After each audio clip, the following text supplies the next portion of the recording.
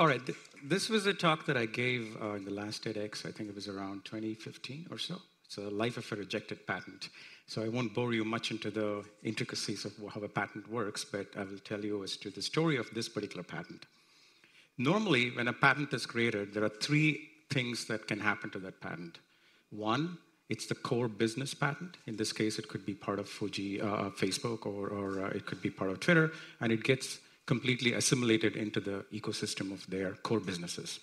The second is what's called as corporate bartering. So in this situation, a patent is not really part of the core business, but it can actually be used for bartering with competition and create co-opetition type scenarios. The third is where my story starts. A patent is completely rejected and then put into a vault. And in this case, it's not part of the core business. It's not useful for bartering. It's got nothing to do with the organization that invented it. In this situation, what happens is, in most cases, these patents in bulk are sold to patent organizations. We call them patent trolls. These have nothing to do with the ideas. They are basically accumulating patents, and then they wait around for a startup to come up with an idea that kind of has an infringement issue with the patent that is in the vault.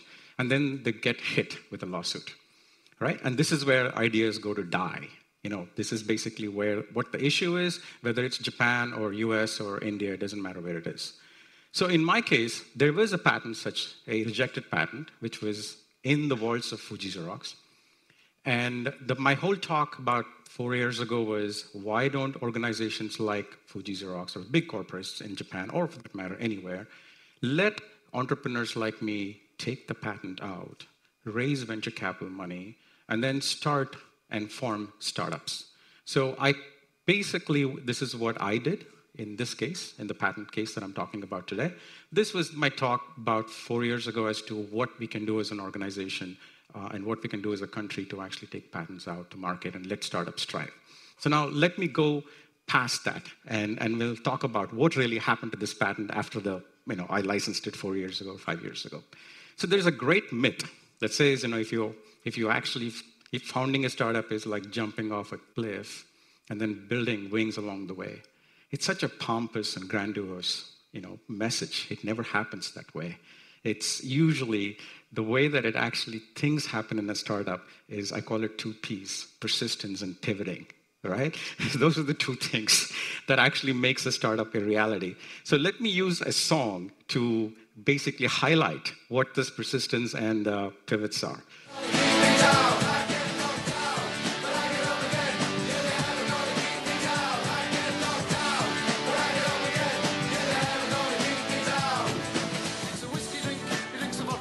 So I'm going to stop that. I'm not trying to glorify alcohol, but that's kind of the message that I want to get across, that persistence is about not giving up, and that's basically what makes a startup successful. And it's not just about persistence, it's also about pivots. So in this case, our gentleman here in the song is pivoting from a whiskey drink to a vodka drink and hoping that he won't actually fall down drunk. So startups is basically what it is. It's about persistence and pivots. And this has been our case in the case of the patent that we got out of Fuji Xerox. And it's always been about persistence and pivots. So as we move into the next step, let me just call what a pivot is. A pivot is basically an idea that has completely, colossally failed, right? And that's when you basically go in and say, I want to pivot this company. And in this case, most companies have like 6 or 7 pivots before they find a product market fit. And so was it in our case as well, in the case of our patent. So in a way, the startup anthem for us was basically this, right? And if you want to change up the lyrics to the song that you just heard, it is about pivoting to video, to AI, to blockchain, to a platform. And then the most important one is the last line, I'm never going to give up pivoting till I find a product market fit. And that basically was the case in the case of the story of our patent as well. So finally, after many pivots, we found a product market fit that was a platform. And that's basically how the company started to move forward with that particular patent. But let's kind of look forward into what has happened since that point of time. When we actually started this patent and started to get this patent into a product, At that point of time, there were not many platforms. There were few, but not really a lot. But since that point of time, it has completely saturated the market. Let's look at your own mobile devices right now. You probably have 10 platforms in there, right? And you probably have seven messaging platforms on that. And it's completely fragmented in the way that it's getting used today. So let me use the analogy of the California gold rush to kind of encapsulate and kind of figure, give you an idea as to what has really happened into the platforms. So the story of the California gold rush starts when gold was discovered in California. People from all around the globe started to move in to California to dig for gold. But a select few decided that their gold is not about digging the dirt, but they decided their gold was selling the tools, right? And we call this the platform. And they got a lot more richer selling the platform than the content, which was the gold. And this is basically what we have seen in the last 5 or 6 years, and we continue to see with our apps today. Everybody's building a platform. And over a period of time, a similar thing happened to this. People decided that instead of digging for gold, they could get rich faster by building a platform, and we reached a saturation point. And that's what we are today in terms of where we are today in terms of platforms. Quality products were actually sidelined for subpar items. So when you have too many platforms, what do? You fill it with all kinds of subpar content. You don't have quality content in there because quality content comes at a premium. And today, that is the state of our media industry, right? If you look at any kind of platforms out there that distributes media, it's probably 1% quality, and then 99% is basically subpar content, right? So evolution of storytelling. So let's come to how things have evolved in terms of storytelling and that content that is filling the platform today. Back in Genesis, in the dawn of time, humans have actually expressed themselves, in different ways. One of the ways they expressed themselves was through cave paintings. They actually were telling stories using these paintings.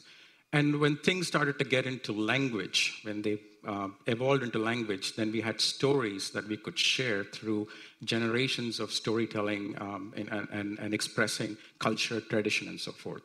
Fast forward, we had great storytellers in the Middle Ages to the 19th century. Shakespeare, Jonathan Swift, Mark Twain, Hemingway, fantastic storytellers, right? And these guys would take us to faraway places just by reading. Jonathan Swift with Gulliver Travels, for example. They could actually give us imagery just by words. And then we move into the 19th century with the invention of the camera and the films, and you have Kurosawa, Satyajit Ray, Stanley Kubrick, Cecil DeMille. They created great stories, and they created stories that we would actually sit and think and make us actually wonder. Then platforms was invented, and this is where we are today. Right? So we are in this plethora of content with nothing interesting to see and stories that has no sense at all. Why would I be interested in watching somebody drink a big, huge cup of tea? Right? And that's where we are today. So how did we get here? Right? What actually made the evolution of storytelling, which started with such beautiful narratives, to come up to this situation? 2 reasons. One, it's the dominance of social media, right? It's basically, we as consumers are completely addicted to the like and the follow count. We will post anything to get likes and follows. That is basically where our storytelling is today. It has no context, it has no narrative, but it's just about the 15 seconds of fame that I want to get out of this. So I'm going to post anything, any kind of story that gets me the 15 seconds of fame. The second is television companies following this trend, right? So basically, television companies, if you look at any kind of, open up any kind of channels on Japanese TV today, it's always about some geinoujin, some celebrity, people walking around, opening her cupboard, opening her kitchen. Why is that important to us?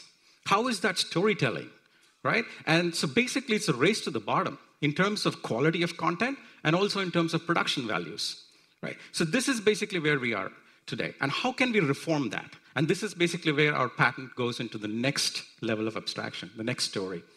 So the way that we can actually do this is looking at regional stories, looking at folklores, novels, comics, looking at content that actually can, bring out emotions, deep thinking, deep narratives. And we should write characters that actually goes across borders. And we can also highlight our commonalities instead of the similarities.